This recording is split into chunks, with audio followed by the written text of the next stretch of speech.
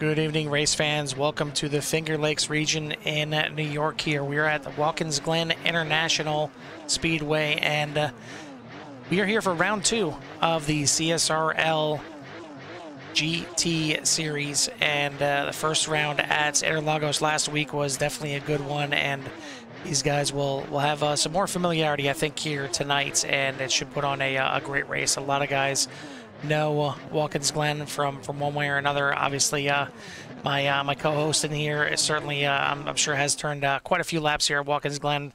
As even though he's an oval guy, this is a road course that typically gets touched here a little bit.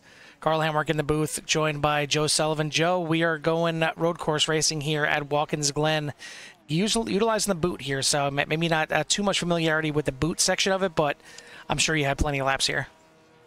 Yeah, we like you said, this is normally for NASCAR stuff, and that's kind of my cup of tea. But we actually get to see some speeds out of these cars here tonight with the GT3s here. And I gotta tell you, Carl, I'm sorry to everybody I missed last week. I was on my deathbed pretty much with some illness that I had, but I am back and ready, and I'm excited that this is to be the first race I get to see, because this is going to be a fun one. I'm calling it now. This is going to be an exciting race for everybody to watch here tonight.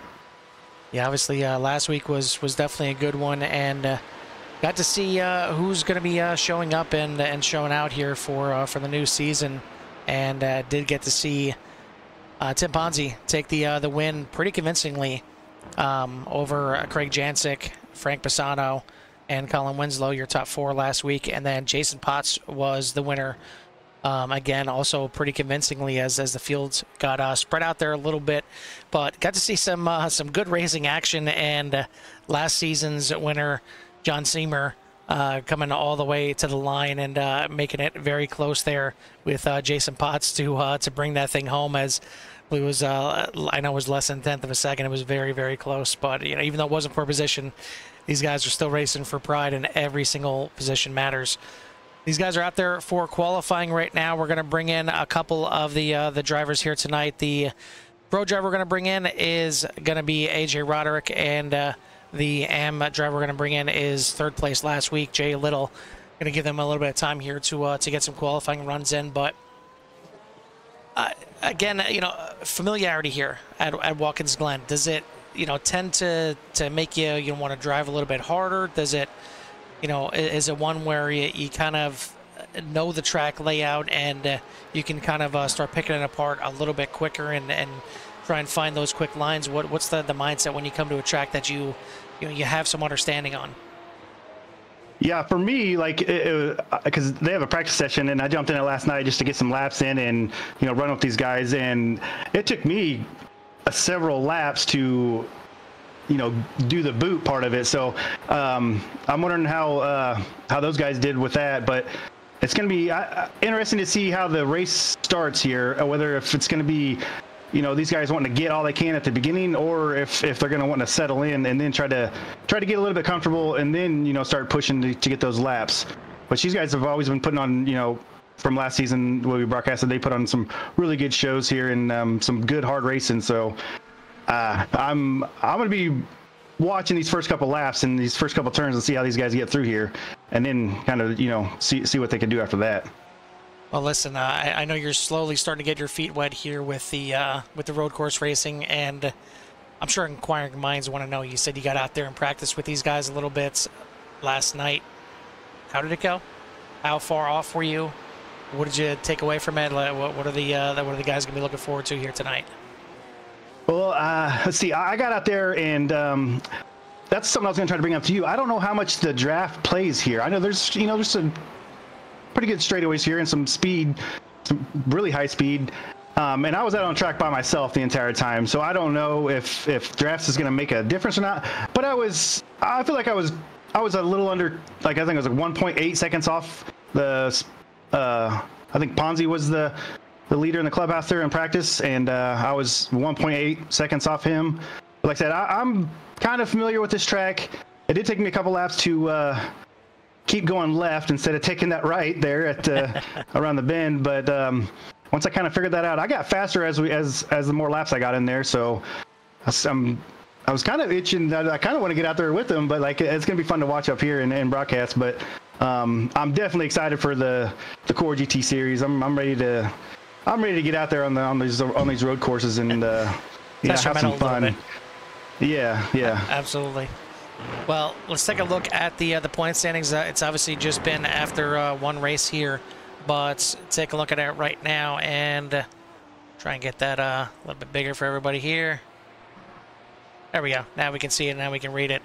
And it is obviously headed by your winners last week being Jason Potts in the AM class and Timothy Ponzi in the Pro class. But just one race. I mean, we seen last season Tim Ponzi lead after the first race. And we talked to him last week to see what the mindset's going to be now.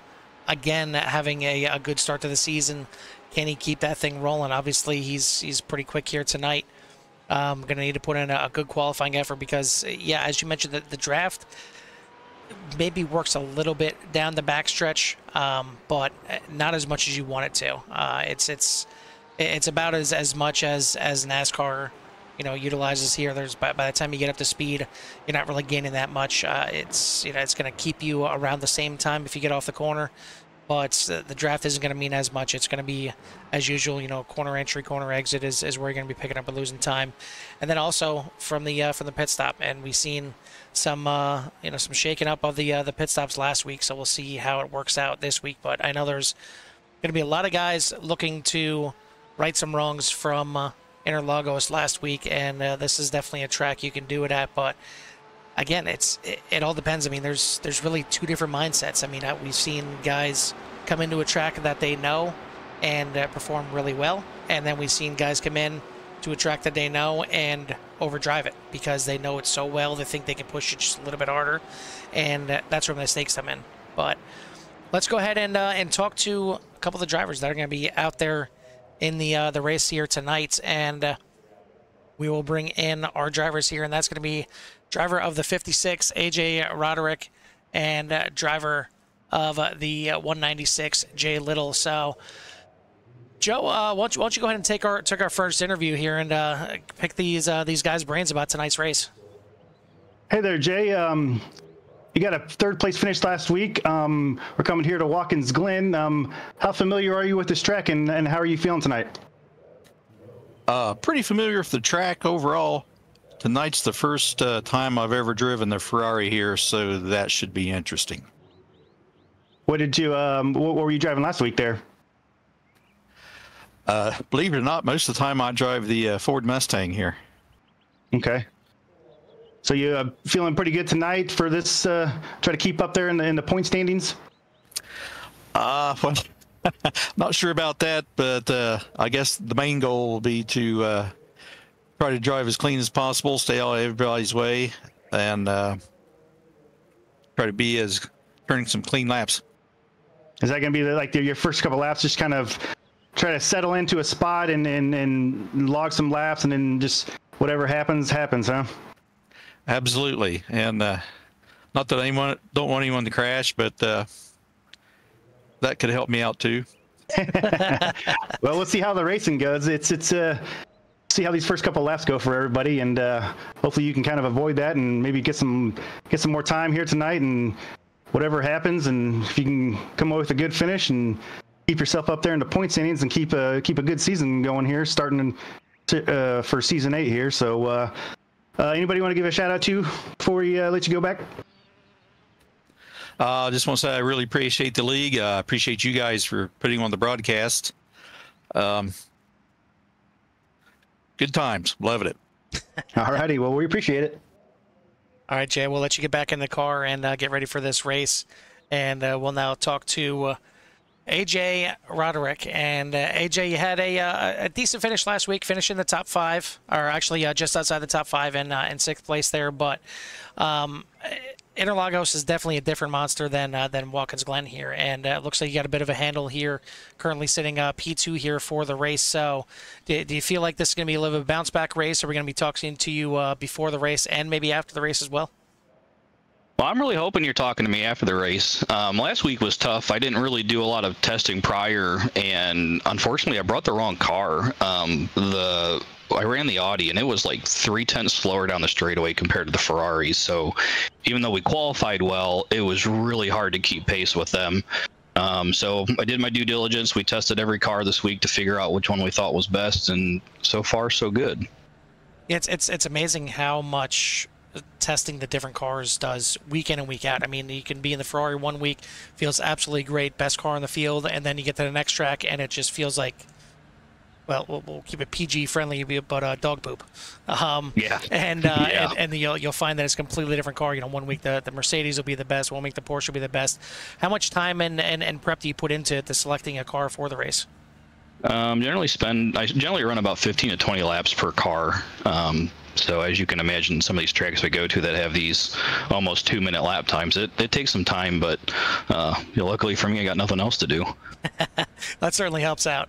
Well, we'll see if you can bounce back here a little bit and get it inside the top 5, hopefully inside the top 3, and we'll talk to you again after the race. But just in case we don't, who do you want to give a shout out to or thanks to before we let you go? Need to thank my sponsors, Simrat Market, Garage Beer, Elwood Designs, and of course my own company, Roderick Racing Development, that sits on the car every week. All right, well, wish you good luck out there. See if you can take this thing down here from the Pro Division. Thank you, appreciate it. All right, that is your drivers here for the pre-race interviews tonight. That was the 56 of AJ Roderick, and then previously that was the 196 of Jay Little. But we are ready to get this thing fired off. The drivers are heading to the grid, so we'll take a look at the rundown from qualifying, and starting with the Pro class. We've got Craig Jancic on the pole with a 144.044. AJ Roderick in second, Jim Dutton, Tim Ponzi, Herbert Pineda, Joseph Carnes, Frank Bassano, Skylar Vickroy, Brandon Powell, Siviani Madrigal, your top 10. And then going through the rest of the Pro order, we have Dan Marrera starting 11th, John Seamer, Stephen Price, and then the only one not putting a time down, Peter Muller, will be starting in 14th. In the AM class, it is going to be Jim Herrick on the pole, and he certainly wants to get back up there after last week. Antonio Diaz in second, Randy Ayers, Jason Potter, Christian Torres, Brandon Potts, Jason Potts, Glenn Lazan, Jay Little, and Justin Tucker making up your top 10. And then rounding out the field is going to be Ian Wilson, Ryan Farron, and Tanner Bryant. Tanner Bryant, the only one not putting in a time here as well. But good sized field out here tonight. Looks like we got 27 cars that are ready to take the green flag. And taking a look at the manufacturers out there, we're certainly represented a lot by the Ferrari and the Porsche, with Lamborghini on top of the boards for first and second there in the Pro class. It seems like that the Lamborghini has been getting a lot of love lately. And it's kind of surprising that it's kind of coming out of the shadows. It's been on the service now for a little bit, but it always kind of just gets, seem to be left behind. But it seems like recently the Lambo is getting a lot of love. Yeah, and when I got into practice with them last night, I only have 2 GT3 cars, and I was deciding whether to do the Ferrari or the Porsche. And I've actually been doing some officials in the Ferrari here lately, so I went ahead and jumped in it to try to get some laps in it. But by the sounds of it, Carl, I need to probably buy every GT3 car and get comfortable in all of them, because the way that you can just change from track to track, and I got a lot of work ahead of me, Carl. Yeah, quite a bit. I mean, realistically, I mean, for me at least, I try and figure out what car I feel most comfortable with, and one that kind of fits my driving style, because every car handles differently. Like we've talked about before, some have a little bit more oversteer, some have a little bit more understeer, some are a little more balanced, but maybe not as fast.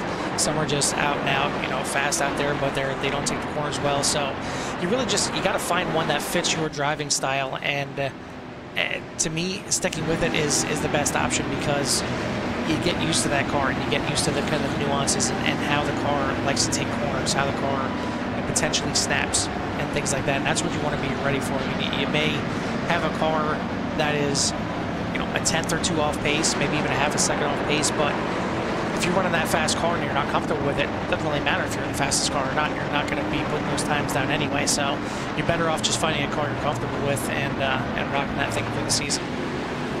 Yeah, I was doing some officials in the GT3s with the Ferrari at Sebring, and I mean, it's the only car you could run in that, but like I didn't feel very comfortable in that car, but I recently logged a lot of laps in it, so I feel a lot better in the Porsche when I'm out there in it, but I probably need to get the rest of these cars in, and maybe there's one out there that's going to suit my style a little bit better, whatever style that is. Well, we are green flag racing here at Watkins Glen. Barney's waving that flag with all his might as we race down into turn number 1. Side by side still for the lead, but Jancic is going to take it out of turn number 1. And we'll take a look and see. Looks like everybody is going to indeed make it through. Actually, let me check that again. And actually, it is your pole sitter for the AM class. We'll take a look at it again here. Seen somebody get wide. And 3 wide into the corner. And it looks like Herrick. Oh no! Yeah, Herrick and the 87 of Antonio Avendano Diaz just got hooked together, and that is major damage there for the 40, and certainly not inside the pit window at this point. So he's going to have to run that thing for quite some time before he can get into the pits and get those repairs done. As you see them on the track map, they're pretty far behind at this point. But Jancic out in the lead. Roderick in second, trying to hold on to him. Ponzi already up into 3rd place, so already trying to get up there and make a name for himself. Jim Dutton is going to fall back to 4th, and then making up your top 5 is going to be Herbert Pineda. Down in the AM class, it is Randy Ayers in front, and we've seen this last week before he ended up getting tangled up with, who was it? Brain farting right now, but getting tangled up in turn 1 and had a big incident, and it kind of really took him out of his race. But back out there in front right now as Jason Potter, Dan Barrera, Christian Torres, and John Seamer are going to make, actually, Brandon Potts and Jason Potts are going to make up your top 5.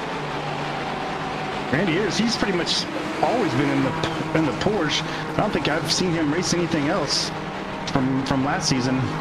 Seems like, I guess, it's a car that he's just comfortable with and sticks with it. Whether it's, like you said, it may not be the speed car, but it's the car he's comfortable in and can log and get the best laps that he can in that car. Well, like I said, that's really what it comes down to. I mean, it's something where you want to find something that you're comfortable with and just keep running that to get a feel for it. And that's what these guys clearly are doing here. But good start from the field here, as just the incident there in turn 1 so far, but from there they've been for the most part clean. A little bit of an off track here from Tanner Bryant at the back of the pack, and there's nothing too wrong with that. Just running a little bit wide there, but plenty of runoff there, and gets the 55 back on track, hanging out to the back of the field there. But other than that, we've been nice and clean here to start this thing, and Jancic out to about a 3/4 second lead, as these guys definitely don't mind taking a little bit wide in some of these corners. There's some nice good runoff. This corner right here, a little hairpin, a little almost 180-degree corner that takes you back onto the main track, if you want to call it that, the one that NASCAR runs on. To me, that is the trickiest corner. I mean, how did you feel out there running with the guys last night? Was there a corner or two that were just kind of kicking you in the butt? Yeah, that one, I couldn't quite figure out the style or the proper way to run it, I guess.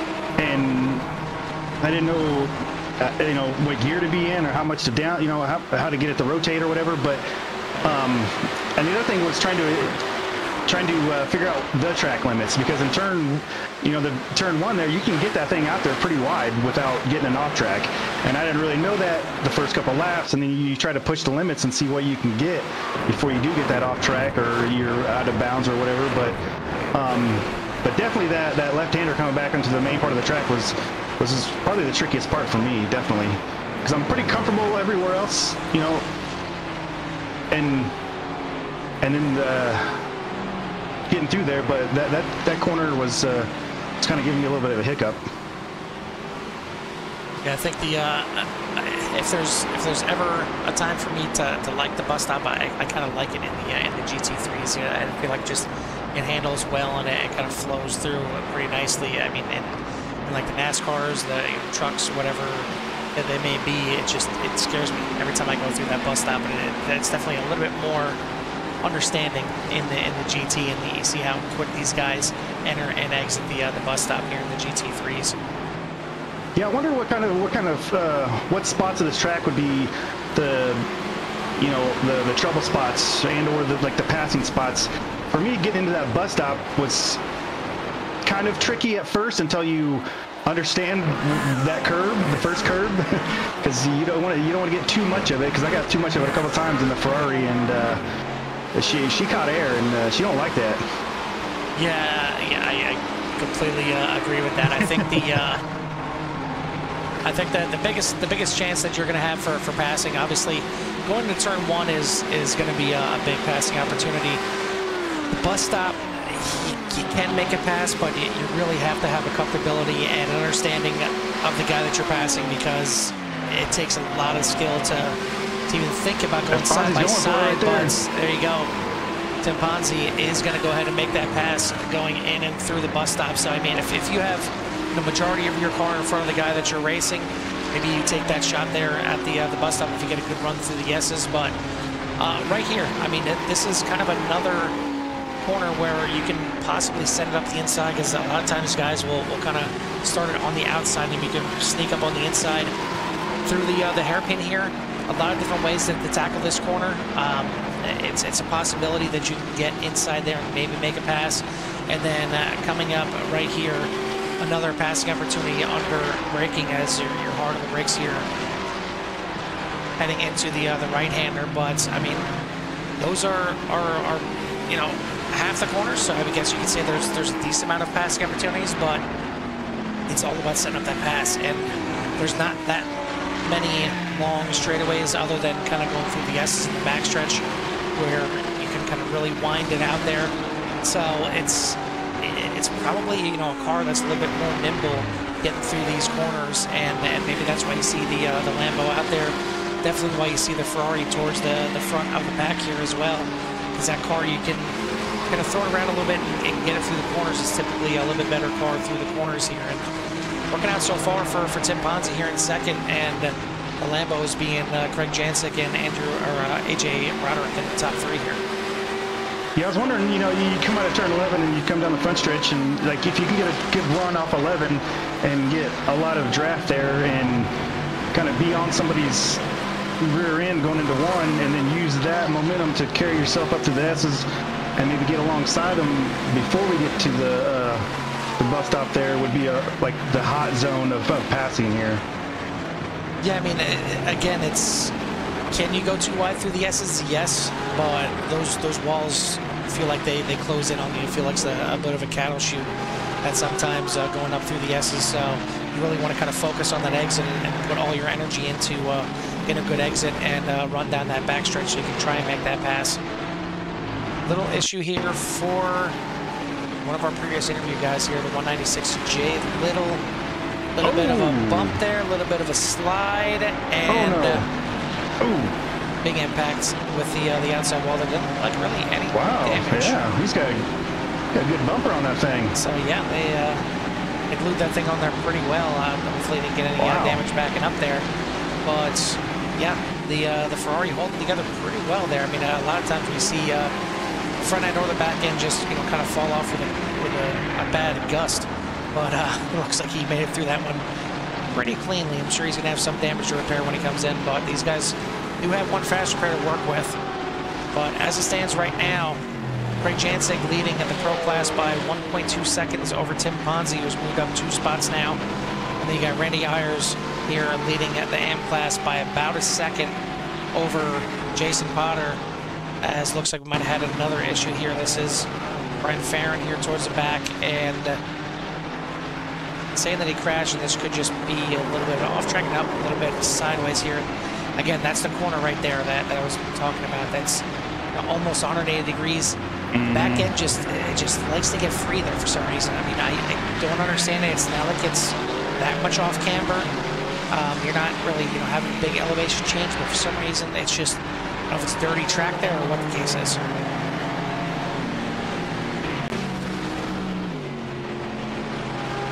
Yeah, I was kind of just being ginger through there because I didn't know the limits and just trying to kind of baby my way through there, but I couldn't get through there with too much amount of speed because I didn't. It would want to step out a little bit, but you kind of were just trying to get into the throttle too early because you feel like you can, but you're not straight enough yet to be able to do that. It feels like it because there's a lot of run out there and there's a lot of space, but that's why I was wondering if I was doing it wrong or needed to do a different angle or different entry or what. I think it's one of those corners where you want to get on the gas, you want to get on the gas, you want to get on the gas. You have to wait, you have to be patient to finally kind of work that full throttle on there. But seen a pass there from Saviani Madrigal, moving himself up to 9th place, smack dab in the middle of Brandon Powell in front of him and Frank Massano behind him right now. So this is the battle for 8th, 9th, and 10th.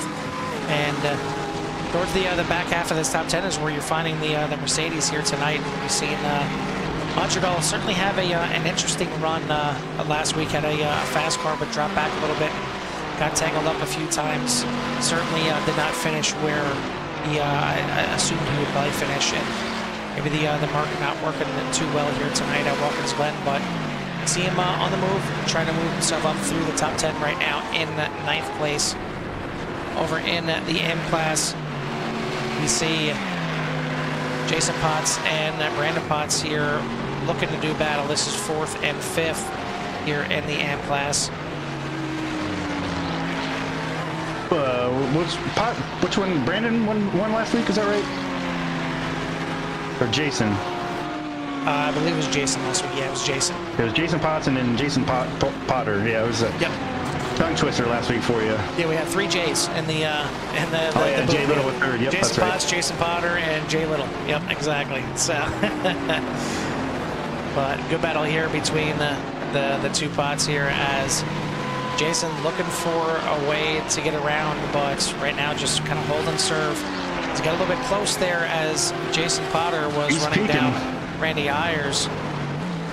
But Randy now sneaking out here a little bit, and both these guys in the Porsche, so it just could be, one part of the track, one guy likes it a little bit more than the other, but it's, that's another thing that you sometimes find is, there's certain sections of the track where one car may be just more dominant than another manufacturer out there, and you see the times kind of ebb and flow, and that's where you gotta, get an understanding of your car and figure out, okay, well, my car is really fast through the S's, so if I'm going to make a pass, I need to do it there, because if not, I'm going to be losing time the rest of the track here. So it's more than just getting in the car, putting that hammer down, and turning left and right. There's a lot of mental that goes on in racing. Yeah, that's something like I'm eager to learn, because obviously ovals and roads are different, but the mental part of road racing, because it's not just you get up behind somebody and you pass them.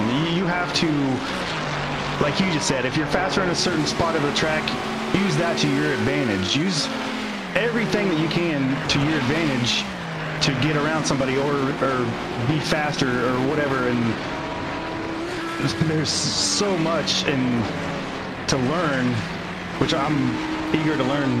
That's why I try to. Like I tell you, it's like I got to learn something from each race. So if I feel like I don't learn something from that race, then it was just, not that it was a total waste, but like I wasted an opportunity there to learn something about the car, the track, the situation, whatever, and try to learn something.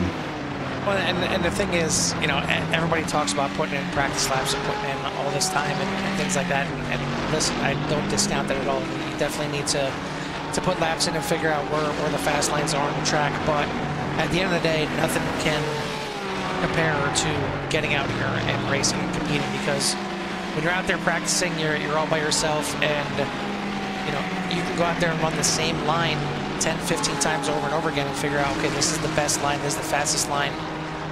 okay, what happens when you get put off that line, when you have to make a pass in an actual race? If you're not practicing that, you're not practicing going wide in turn one, or taking a different line through the S's to try and set up a pass, or having to brake a little bit earlier or later going into the bus stop. It's things that you don't think about practicing.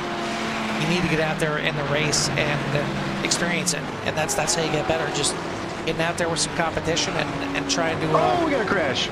Test your mettle here. And that looked like Herbert Pineda. We'll take a look at it here one more time. 105, got a little grass there, and just a little bit too much curb, and that is a pretty hard impact there, enough that he ended up towing back into the pits from that incident. As you see, that's the car exactly what I did last night. You get too much of that curb, and she just goes airborne, and you're along for the ride. Yes, and it's tough because you do want to take a lot of curb going into the bus stop there, and you almost want to really straighten out those first couple corners, and then just kind of roll through the next two. But you take just a little bit too much, and you get all four tires onto that curb, and yeah, it just launches you as it did there for Herbert. And that's the other thing, like trying to get through that bus stop. I'm trying to figure out like how to do that, like where to slow down before, slow down during. There's so much that goes into that, and I'm sure a lot of them are different, as we got another car around there. Yeah, that is Jason Potter, the one that was chasing your leader here in the AM class. Second place in M class, no more. Just gets a little bit too much goose on the throttle there, and now is a long, painful wait until he can find a gap here in the cars to get that thing turned around, and that is so painful. I mean, it's all credit to him, because it's very easy for a driver to just get frustrated and gun it early and take out one or two more cars in the process. But he does the gentlemanly thing there and waits for the field to get around him before he gets back fired off. But that is a big hurt piece right there, and that's going to put Christian Ortiz Torres in second, as he is battling on track here with Brandon Potts. I'm sorry, with Peter Moeller right in front of him, but Peter Moeller up there in the Pro class. But Torres now is in second place, but he is 5.5 seconds adrift of your leader in the M class. So Ayers trying to run away and hide here early on in the race, as we are 17 minutes in of this 40-lap race. And Tim Ponzi is closing in on your overall leader here, Craig Jancic. So Craig is not just running away with this thing from the front. Ponzi wants to go back-to-back. Yeah, these were the two fastest cars in the practice last night. Ponzi had the fastest time.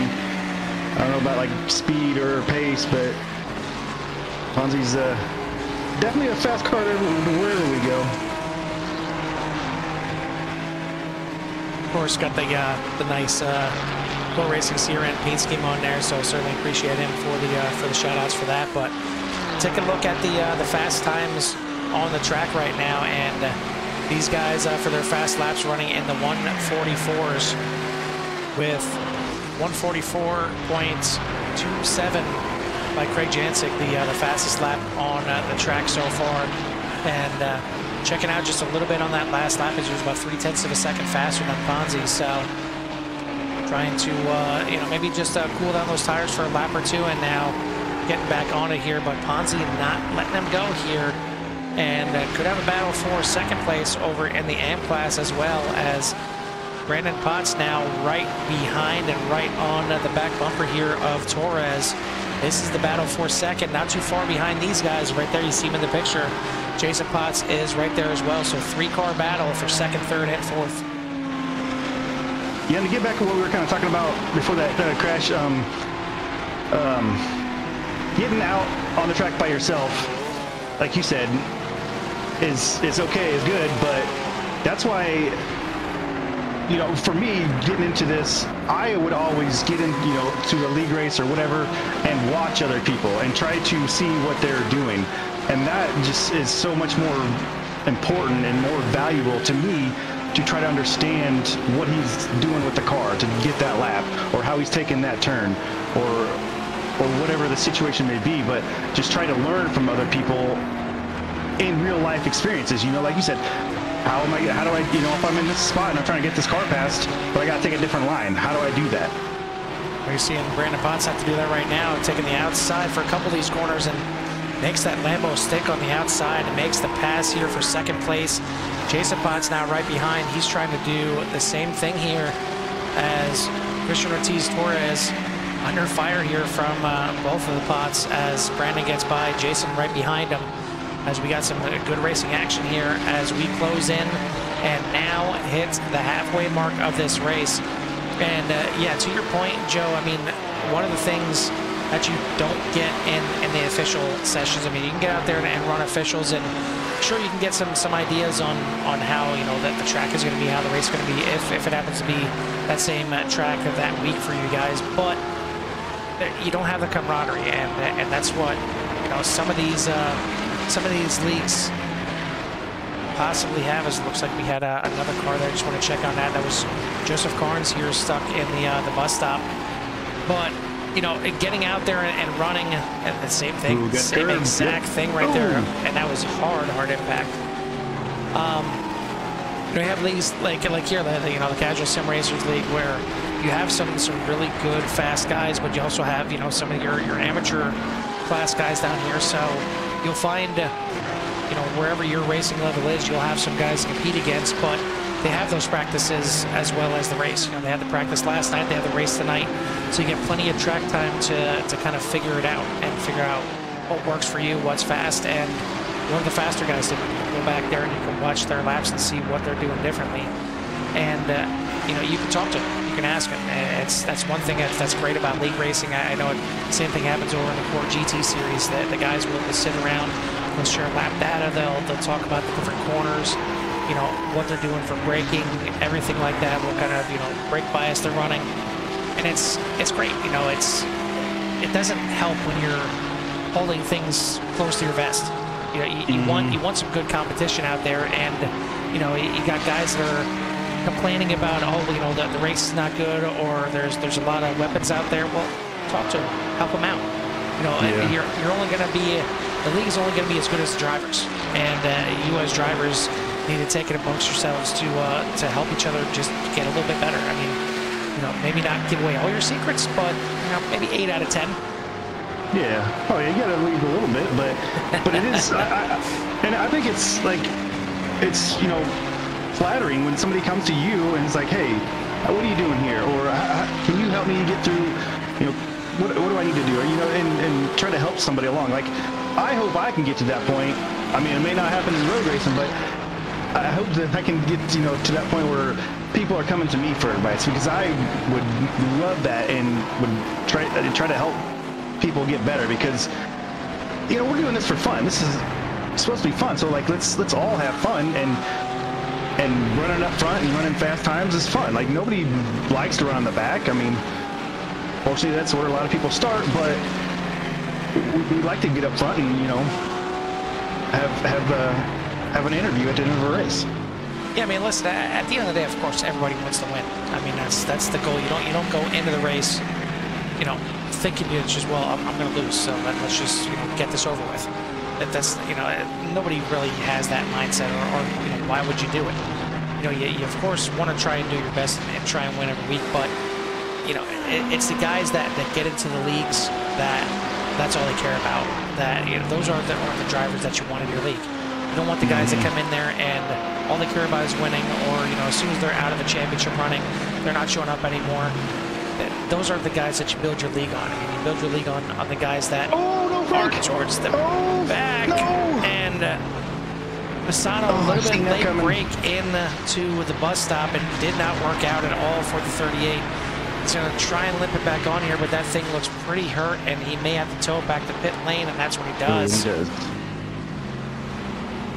Oh, he was getting pressured big time.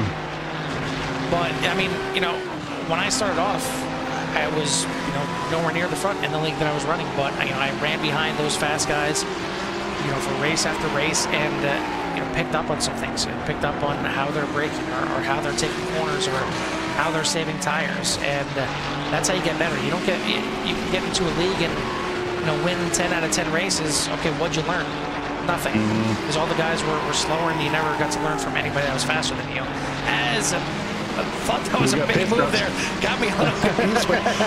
Jancic makes the right-hand turn. He's going to bring it into the pit lane as pit stops are definitely commencing. We had a lot of guys already come into pits. Still have 12 guys that have yet to come down that pit road, but that's going to give the lead to Tim Ponzi here for the moment in the Pro class. Over in the M class, Randy Ayers still is your leader, and he has yet to pit as well. We'll see if he comes in this time by, as he is going to stay out for one more lap. But so far, so good. I mean, these guys are putting on a great race and some good battles all throughout the field here. We're trying to highlight some of the close ones here for you, and some good battles there for the top 3 as well. Now we'll see what the pit stops do, because, we talk about it week in and week out. Pit stops are so important. Getting in that pit stall, getting out of that pit stall as quick as possible. I mean, once you're in that stall, it's up to the pit crew. You can't do anything different other than, if you're taking tires or not, or if you're taking a certain amount of fuel. That's it. Your time is your time, but getting in and off pit road as quick as possible can gain you seconds of time. And when you're running, half a second to a second behind somebody for the entire race, you can gain that second and a half, 2 seconds very quickly on pit road if you're nailing all your marks. And we'll see how this thing shakes out as we have definitely starting to go through this the pit cycle here. 26 minutes into this race, 14 to go here, and gotta ask you guys out there, who do you think is going to bring this thing home? We've seen Craig Jancic and Randy Ayers lead their respective classes here for a majority of the race, but we all know that, that this league here at CSRL definitely mixes it up here towards the end. Well, I guess I can't say that about last week. It was pretty much a foregone conclusion, but who do you guys got? Who are you guys rooting for? Who do you guys want to see? And we can certainly jump around to your favorite driver out there as well. Don't feel afraid to put it in the comments there. Unfortunately for Grant, he got to watch Frank take a bad entry into the bus stop and probably end his night here. But other than that, good racing here. Randy Ayers now going to make that right-hand turn into pit lane. Savani Madrigal is your new leader here in the Pro, as he is yet to come in the pits, so maybe trying to get one more lap here of clean air. Maybe that mark getting some really good fuel mileage. But he's going to go around here and complete one more lap before he comes in. Yeah, I was interested to see how long Ponzi was going to go there before he came down. I didn't know, we talked about last season, the short pitting was kind of the way to go. It looks like he's going to come out right behind him here. Yeah, really status quo here as Jancic comes in at lap 14, and Ponzi comes in at lap 15, and really no change. Half a second between first and second still. It's still Jancic in the number 3 out in front of the 46 of Ponzi, trying to do everything he can to reel him in. Back a little bit further in the field here. Looks like we got Skylar Vickroy trying to take a challenge to Brandon Powell for 6th. Yeah, the only real change was, looks like Roderick lost a lot of time there, a couple seconds, because he was kind of right there with him. Not right on him, but within striking distance. But looks like that pit cycle didn't serve him too well. Yeah, it looks like the pit lane time lost a little bit of time overall, but about a half a second longer in his pit stalls. We'll take a look at the pit times here as up here. Not the amount of pit stops, we don't care about that.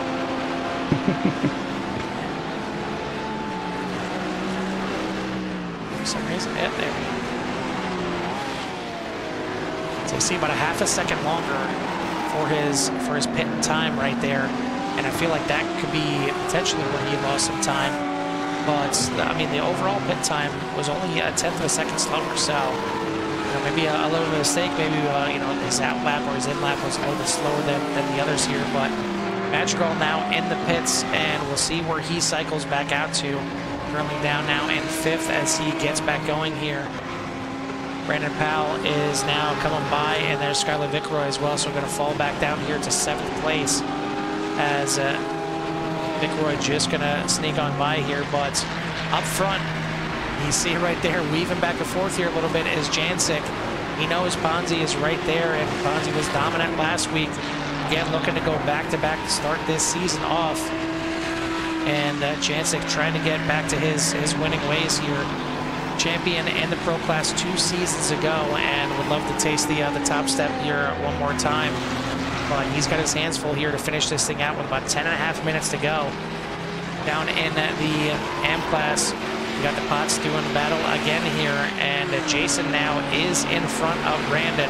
So Brandon's the one doing the chasing right now. This is second and third, as they are about 5 seconds behind Randy Ayers. So Randy having a little bit of a bounce back week this week, and really exercises some demons, I would say so far. And he's got 10 more minutes to grab that first win.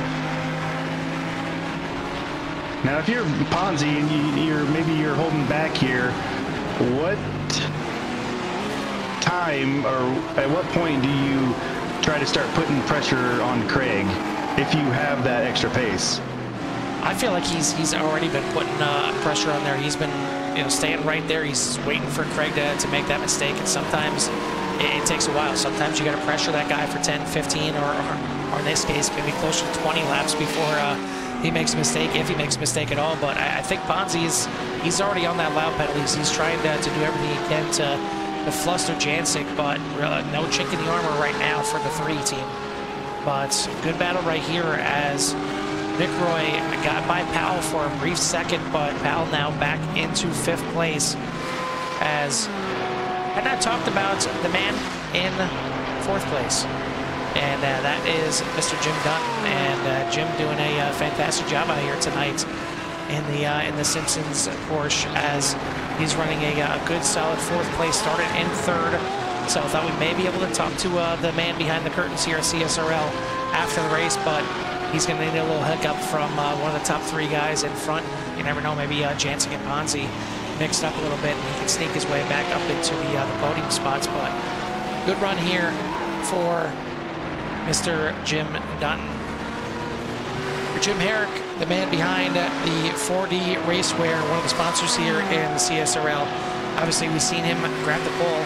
Fantastic run to get the pole, and then it lasted, well, about a half a corner before he ended up hooking up together with the 87 of Antonio Avendano Diaz, and Herrick got the brunt of the damage there, but he has that car back repaired and really doing a good job fighting back here in 7th place right now. But he's got the pace that he can definitely close in and potentially grab a top 5 before this thing is over, but he's gonna have to hustle. We're down to about 7.5 minutes here.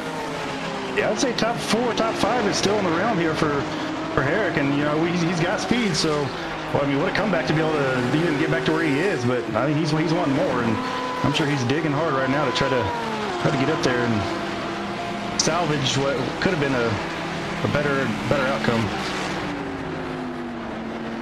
Well, as we typically do late in the race, we'll turn the mics off, give you guys out there and gals a little love to hear. We'll do a brief one here tonight, because I don't want to go away from this action. There's plenty of racing action out here tonight, but we'll go ahead and let you guys crank it up here and listen to sounds here of the CSRL GT Series.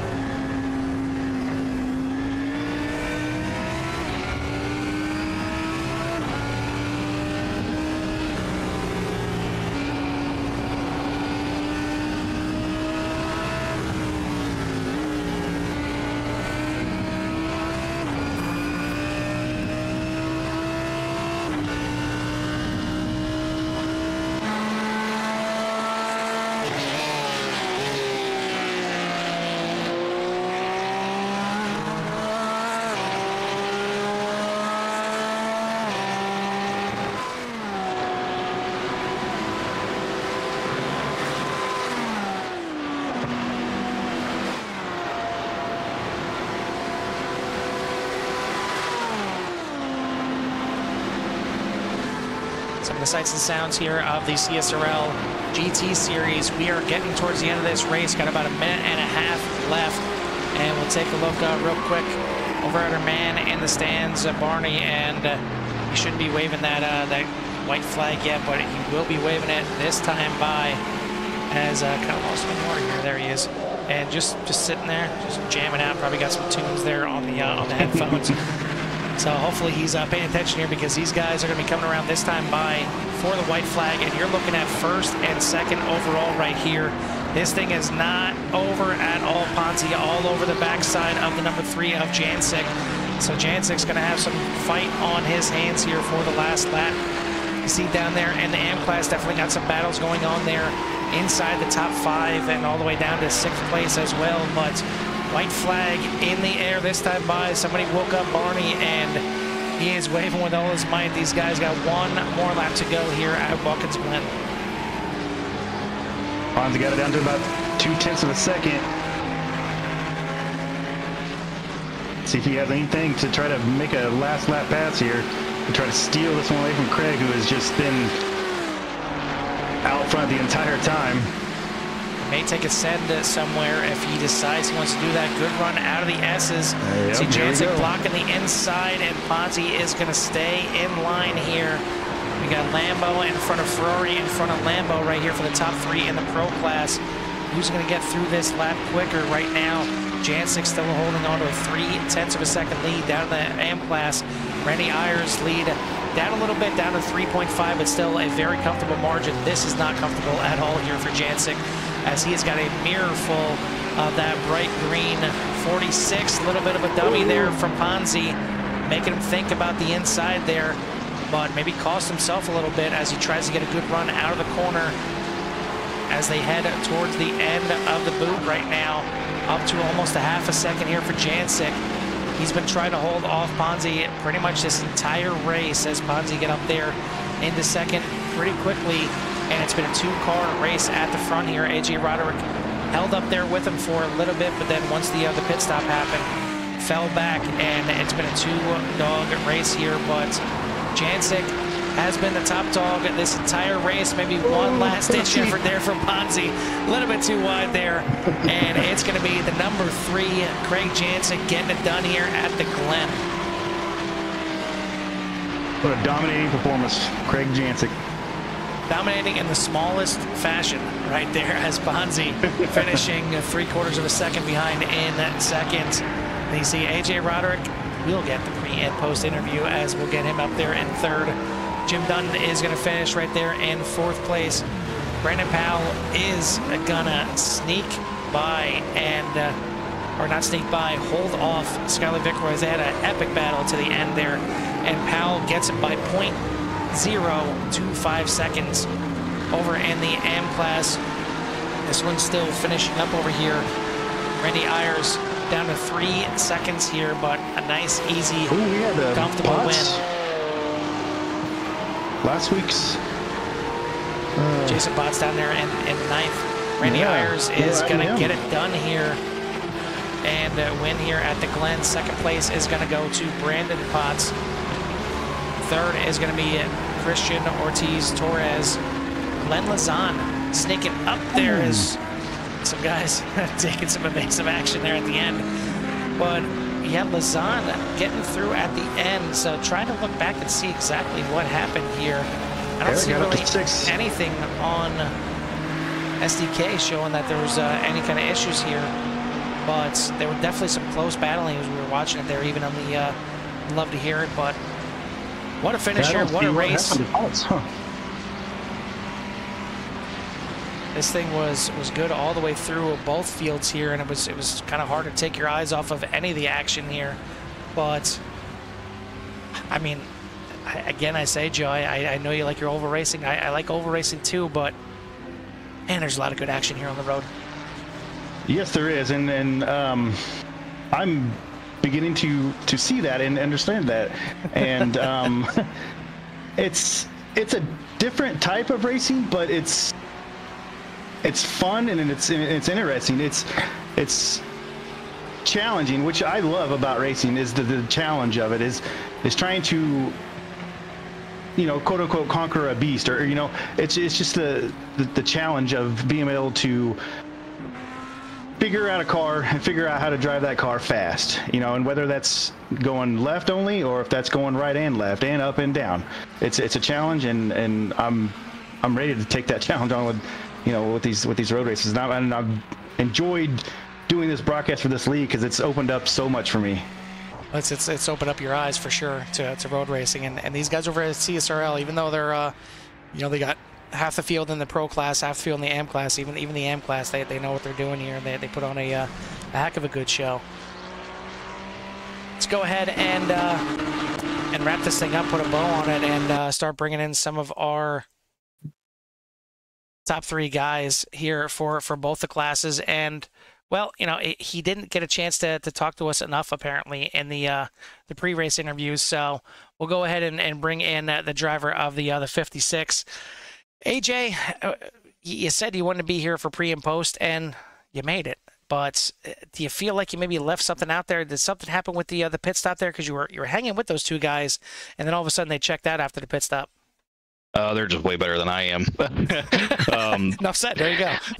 Yeah, it was tough because as the track gets, when we start in the morning like this, the track's so cool in practice and qualifying, and by the time our race ends, the track changes so much. And I've done a really bad job of managing tires, and I think that plays such a huge role at the end. I think that's why they were so much faster. Is I just couldn't get the car to turn. I'd overworked the tires so much that it was just kind of hanging on, hopefully, trying to manage the gap back to 4th. But, if I would have done a better job managing tires early instead of trying to keep up with them, it may not have been too bad.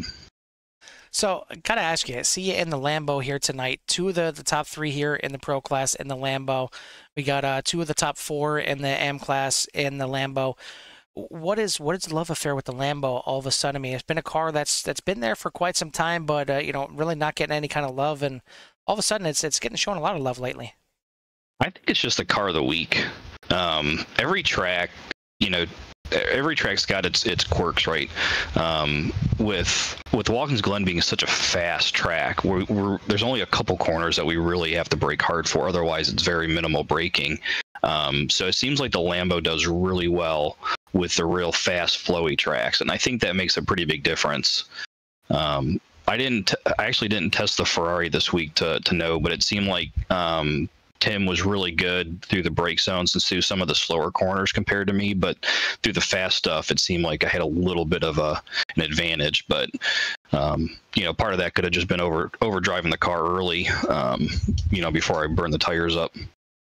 Well, either way, you head on there for a 3rd place. You started in 2nd, so I mean, you obviously had a good handle on this track and a nice little bounce back here after Interlagos last week. So good run here tonight.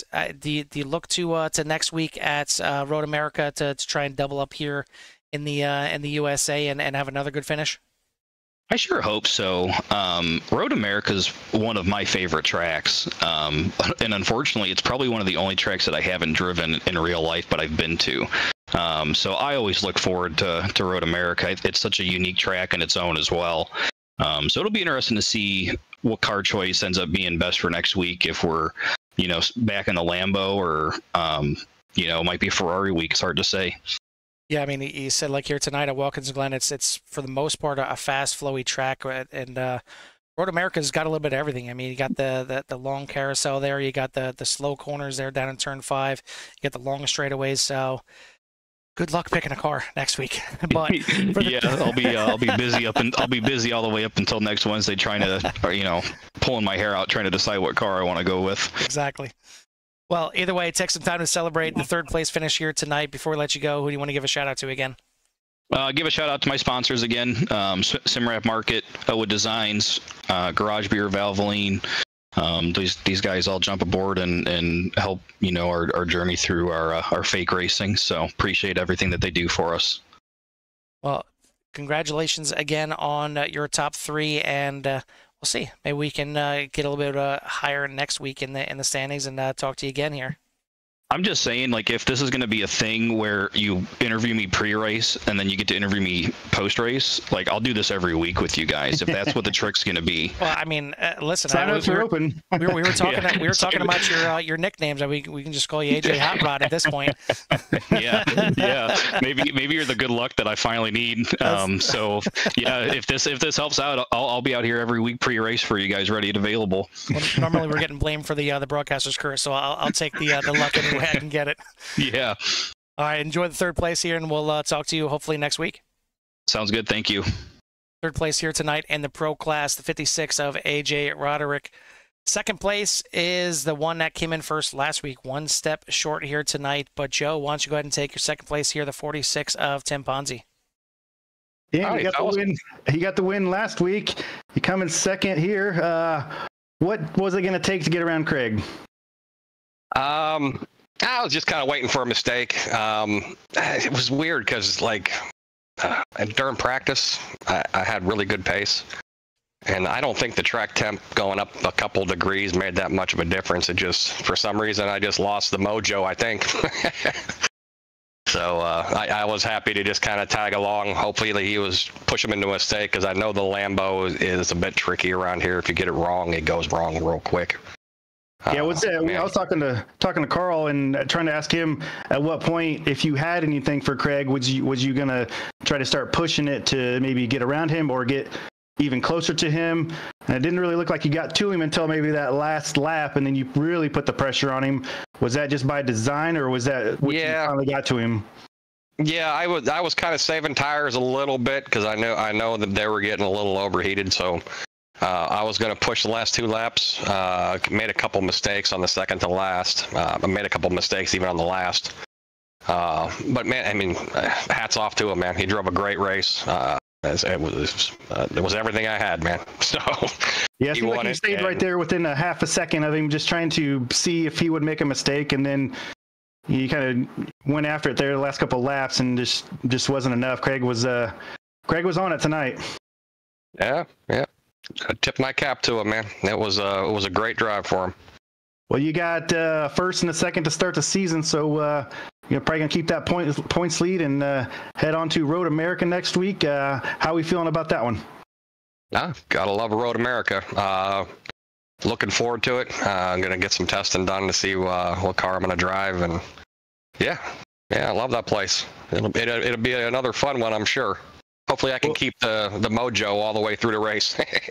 Well, it's one I'm going to be not only broadcasting, but like paying special attention to, because it will be the first race of the core season that I will be a part of. So I'll probably be coming to you for some advice, and then everybody else in core to try to figure out how cars get around road courses, and see what I can do in the core GT season series next season. So. Man, taking that leap of faith. You're gonna love it. Yep. I'm ready for it.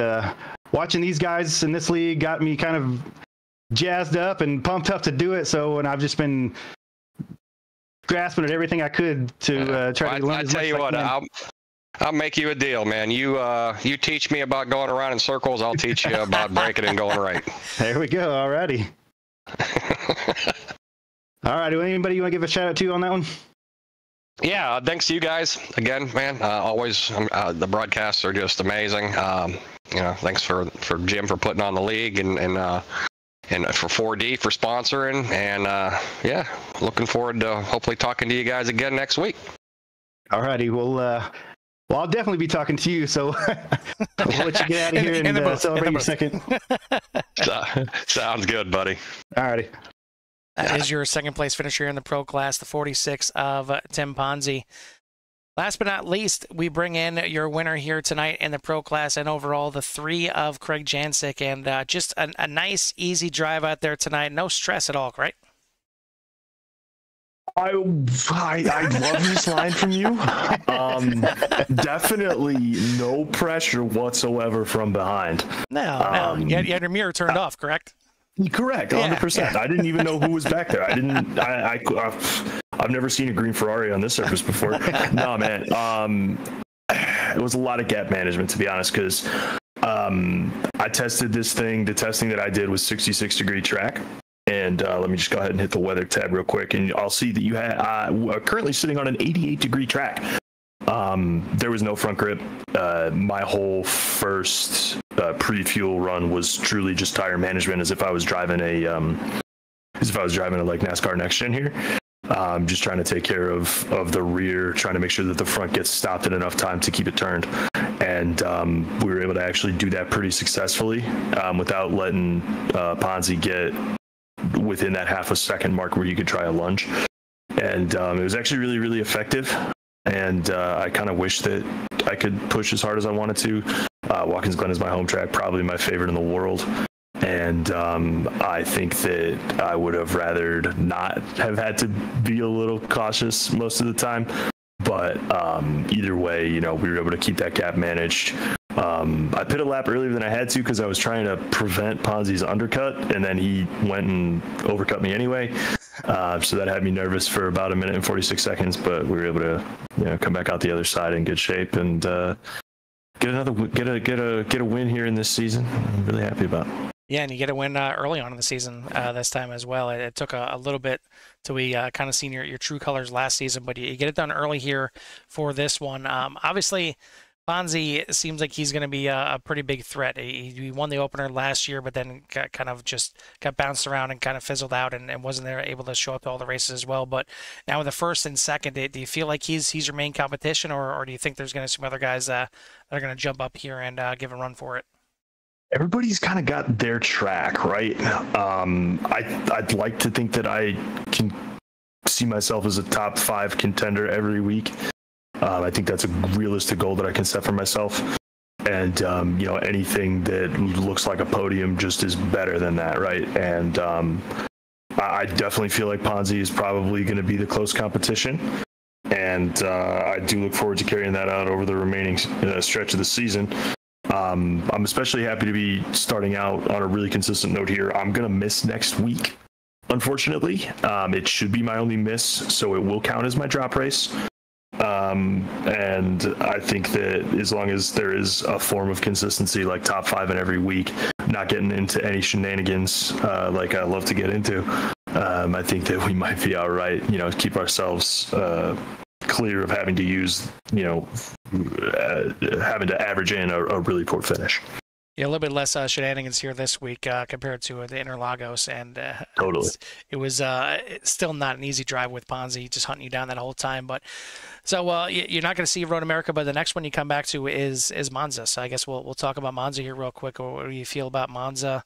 It's certainly a fast track, but those little chicanes can really bunch up those cars. They really can, and there's word on the street that could be our highest percent likelihood of a wet race as well. And I know that you and I experienced a nice little wet race Friday night. Yeah. And I had a hell of a good time doing that, and I welcome it. I think that anybody that didn't really spend a lot of time running GT3 in the wet yet will be in for quite a shock. And, we'll have to learn those tendencies for Monza. I do like Monza as a track. It's not my best. I enjoy the driving experience. So I actually really welcome the rain as an extra variable to hopefully be able to separate myself a little bit further from the rest of the guys. And, I'm sad to be missing Road America. That's another one of my favorites. But it is what it is, and we'll deal with those consequences as the rest of the season carries out. Yeah, it's one of those things where the track doesn't change. The layout's still the same, but the rain makes it seem like it's a brand new track. You have to relearn the entire track again, brand new braking zones, brand new ways to take the corners. Maybe you're taking it on the outside of the corners to the inside. It's definitely a huge different variable, but we'll see that potentially in a couple weeks. But for now, congrats here on the win, and you're able to survive this one, and like I said, a little bit less drama here tonight, but certainly not a stress-free run. But you get it done here tonight. Congrats on the win. Who do you want to get a shout out to tonight? Yeah, big thanks to the admin team here with me, Jim and Rich, although Rich couldn't make it tonight, for helping get everything squared away, all the ducks in the row. Thanks to you guys at Core for the always amazing product. Carl, Joe, good to have you back this week. And I really look forward to watching this one back. Thanks to the viewers as well. And then thanks to all the people that support me individually. Martin PC, Team Conti Sim Performance, Free Beer and Hot Wings Morning Show, Digital Sim Sports, all the, all my friends and family that tune in week to week. The best of the best. And we'll see y'all in 2 weeks. Absolutely. Well, and enjoy the 1 week off here, and we'll see you back here and see if you can do a double up over 2 weeks.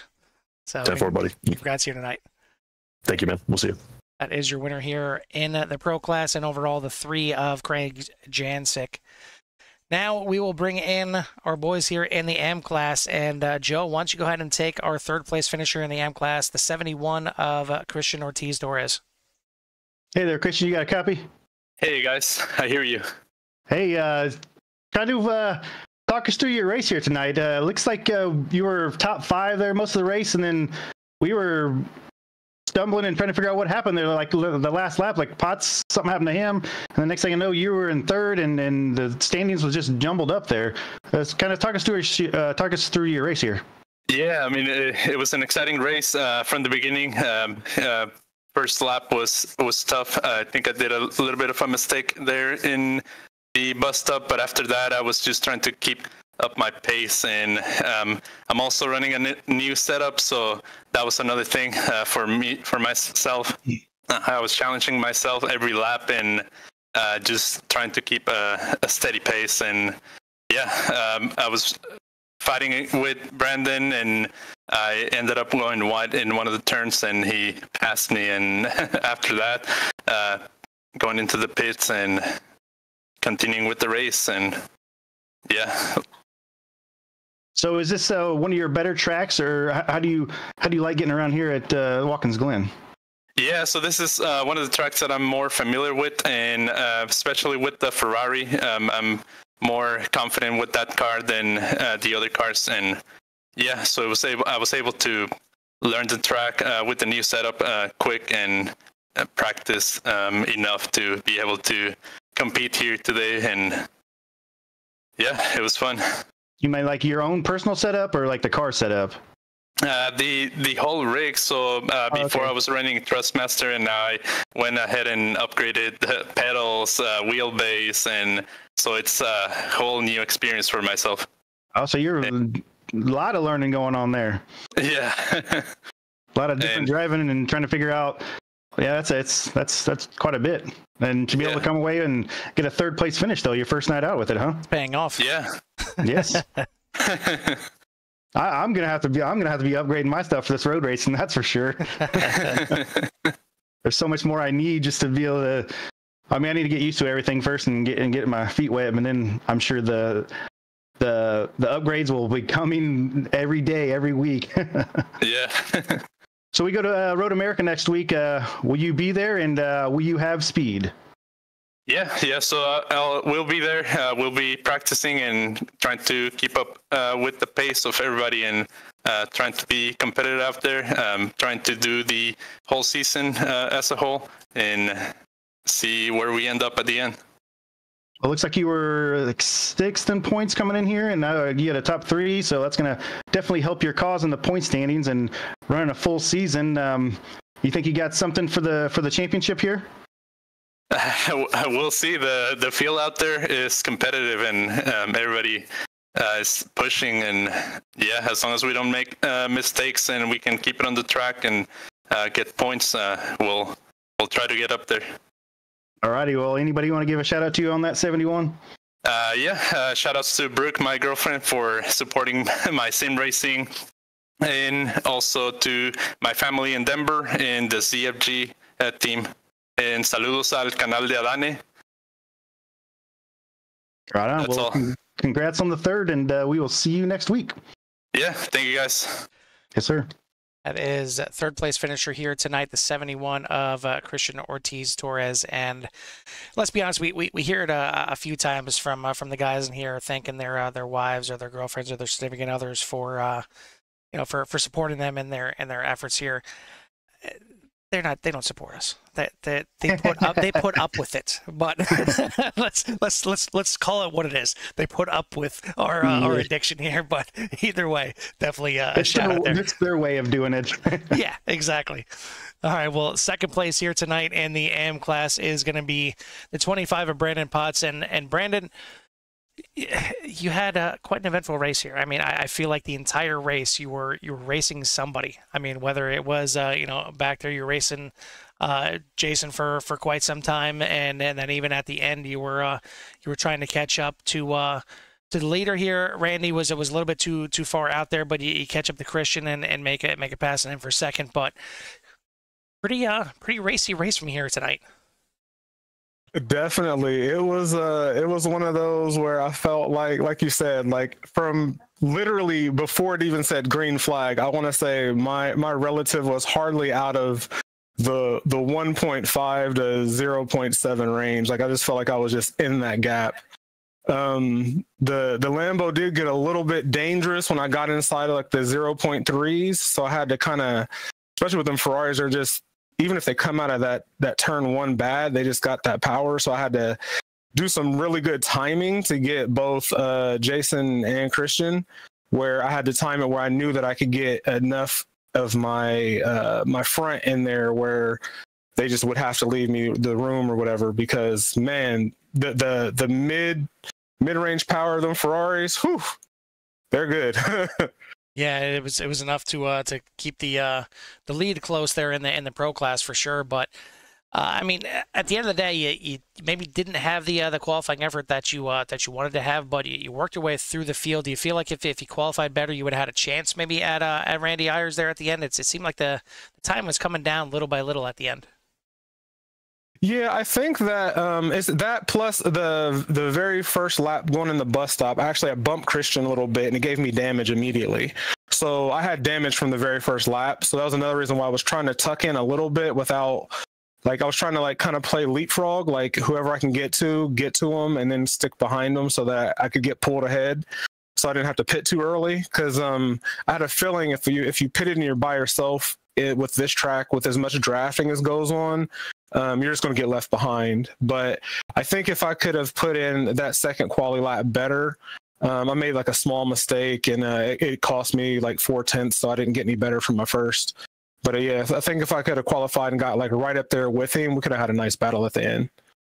I mean, either way, you come away with a second place finish here tonight, and definitely a nice little bounce back after last week, certainly a rough finishing towards the back of the pack here tonight. But I mean, last week, but tonight you finish top 10 overall. So a really good bounce back week after Interlagos last week. What was it about Watkins Glen? Was it just maybe more track knowledge, or just having a racier car out there tonight? Again, it seems like the Lambo has been a lot of love lately, but it's still one that you got to know how to drive. It's a mixture of, I do know the Lambo did the Daytona 24 in it, so I kind of know that one, right behind the Porsche. But also last week I had food poisoning, and I was racing like with, I'm talking about, I was a full-blown sweat by the time we qualified. Like my wheel was super heavy. I had like the feedback almost off. It was crazy. So that's why once I got near the end, I just kind of just stayed out of everybody's way last week. I just couldn't concentrate. So there's a couple battles that we were in there, and then I backed out of a few battles because I couldn't hold it. Me and the other Brandon actually were talking about it. He was like, "Man, you're doing so good," and I'm like, I could only hold you off for so long, but that was about it. But this week, I like Interlagos, but I really like Watkins. I don't know what it is about Watkins. Maybe it's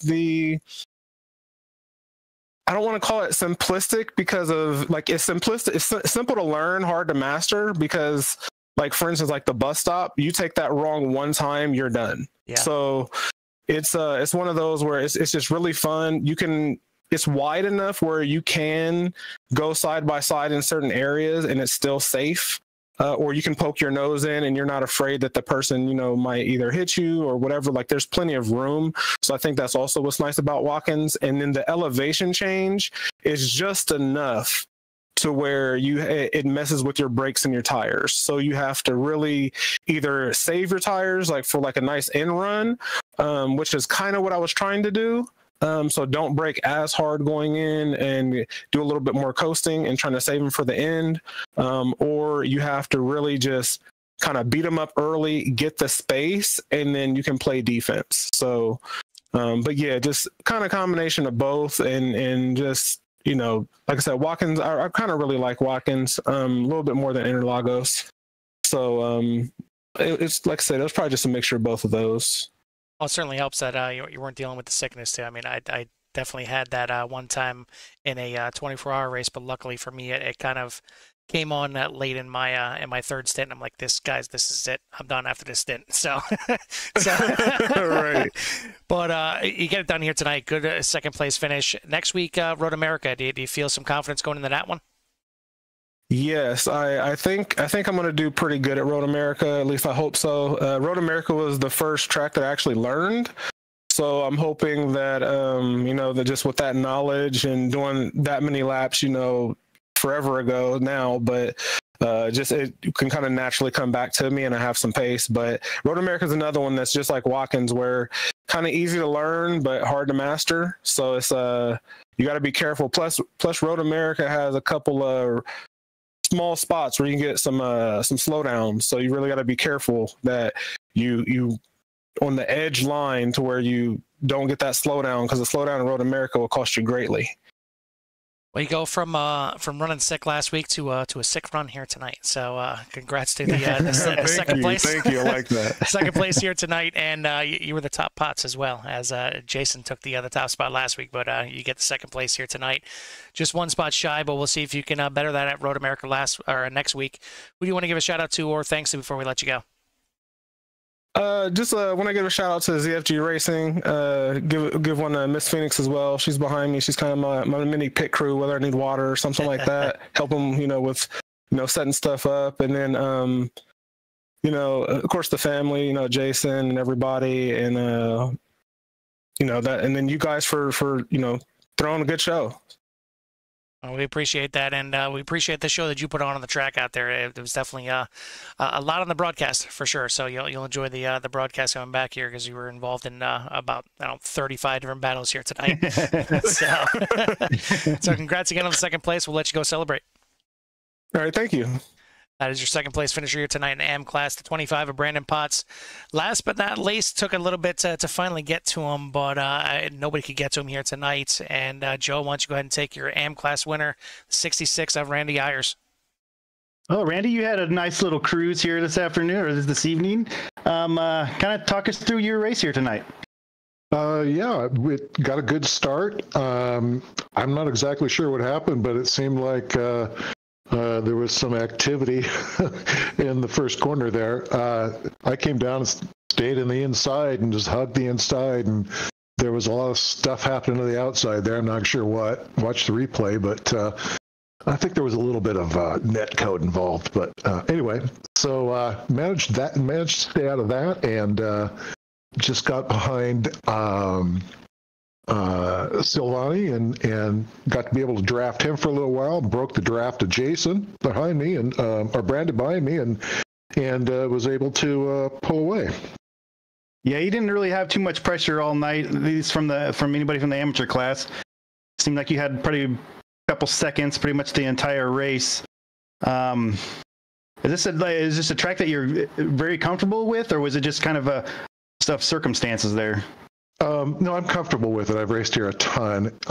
It's one of those tracks that there's places where you just can't push, and you're gonna lose a ton of time if you start driving off the line and braking late, especially. So I just tried to stay disciplined the whole race, and worked out pretty good. Now, I think from what I can recall, we've only seen you in the Porsche. Is that all you drive, or do you move around any? Drove the Lamborghini in the 12 hours of Sebring. My team decided that was the best car for us, but no, I also drive the Lamborghini. Sometimes in GT4, I'll drive the AMG as well. So, yeah. So we go into Road America next week. Are you excited for that track? Is that another good track for you? I love Road America. That kink is going to be is always a challenge. it seems like more times than not, you were in the top 3 after a race.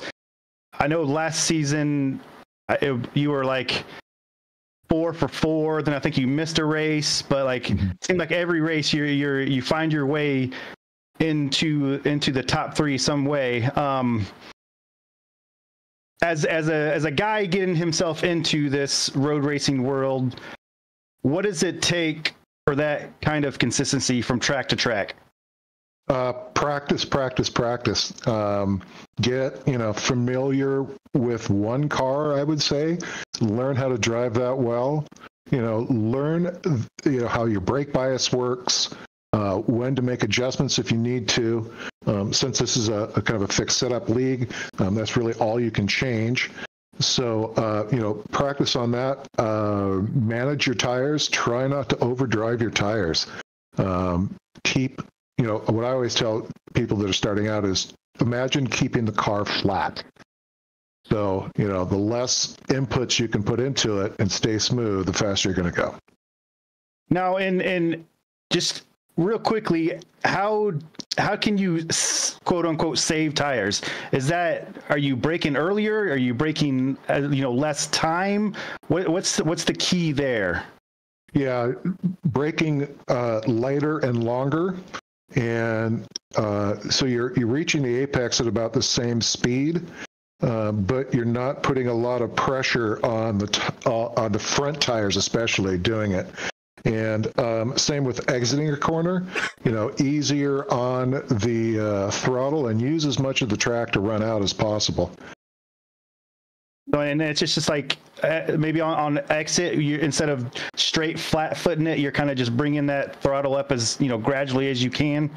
In a lot of instances, yeah. There are times where you're just flat footing it too. So, because I'm like I'm getting into this road racing, and everybody talks about saving your tire, and I'm like, I've kind of figured out how to save tire on an oval, but like I'm just I'll have to learn how to save tire, in a road race where you're trying to push every lap in every corner. So I'm something I'm going to have to learn, and I'm going to be asking you guys as much questions as I can here to try to come away with something. Yeah, a lot of times following a car very closely is harder on your tires as well. You get a little less aero grip, so you have to rely more on mechanical grip, and so that'll wear out a tire faster as well. All right. Well, I appreciate that information. Guys in front just keep going away because it's just ask Max for stopping how that works, right? Mm-hmm. Well, you get yourself another win here. Anybody you want to give a shout out to on that 66? Yeah, my girlfriend Tracy. Thanks for supporting me in all this, and her dog Dixie, the most beautiful Irish setter you'll ever meet. And just thanks for the league for putting this on, and thanks to you guys for broadcasting it all. It makes it a lot of fun. Yes, it does. It does indeed. So we'll let you get out of here and go celebrate a victory, and we'll see you next week at Road America. Thanks. Looking forward to it. See you guys. That is your winner here tonight in the AM class, the 66 of Randy Ayers, and certainly a little bit better tonight here for the 66 than last week at Interlagos, getting tangled up there with Brendan DeLima going through turns 1 and 2, but bounced back very, very nicely here, and didn't have to send the car after the start finish line, if I remember correctly. But good run by a lot of these guys tonight. I mean, a couple little mistakes, here and there, and certainly the start of the race is going to be looked at here by the admins to see what went wrong there. But other than that, it was definitely the former of the two things that I mentioned here tonight, and that's how are these guys going to handle the track? Is it going to be overconfidence, or is it going to be, just good, clean racing? And we've seen a lot of good, clean racing here tonight. Yes, we did. And I was expecting it to be really racy, and Mr. Potts gave us a lot of action for that tonight with being in a battle pretty much the entire race with somebody. And another great show from these guys, and I'm ready for I'm glad to be back. I'm sorry I missed last week, but I didn't have food poisoning like Brandon did, but it was something way worse. But it's gone, and I'm ready to get going with this season and learn some more about road racing. I think a few guys may be taking a wander out there to the bus stop and taking a pickaxe to the entry there at the bus stop, as it certainly sent a couple guys for a launch. And really, once you're if you got no tires on the ground, it's kind of hard to steer the car. So that's why you've seen the guys just get sent into the wall there in the bus stop. You've seen it with Pisano and really I think two or three other guys as well. So these things have a wing on them, but that wing won't help you turn. Yeah, it's not a wing to take air. It's definitely it's not what you want to do. But great race here tonight by the boys here at CSRL. Thank you again to 4D Racewear for helping out with the sponsorship this season. And thank you to Jim Dunton for letting us do this. It's fun. I know I'm having a blast.